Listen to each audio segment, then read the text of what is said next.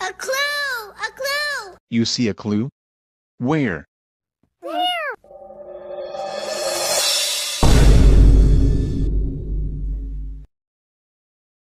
Sorry about that. It's just that smile is a little creepy.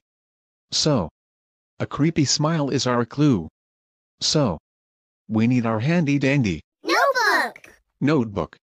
So, a creepy smile. First we draw a circle for the head, spiral for hair, semicircles for ears, the eyes, nose, and a mouth. There. A creepy smile. So, our first clue is another creepy smile. And another one? Oh fuck this. I'm outta here. Huh. Looks like I'm in the Spike's Clues house.